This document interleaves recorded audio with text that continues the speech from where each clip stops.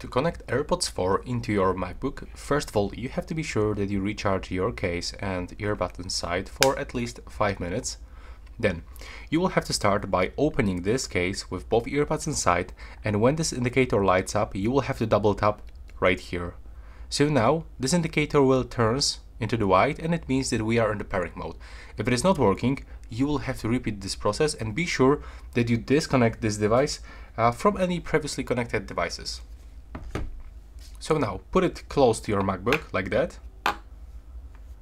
Now you have to go into the Bluetooth settings on your MacBook. So go into the settings. Here we have to find the Bluetooth, which is located here.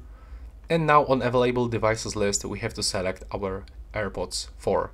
So click on the connect button.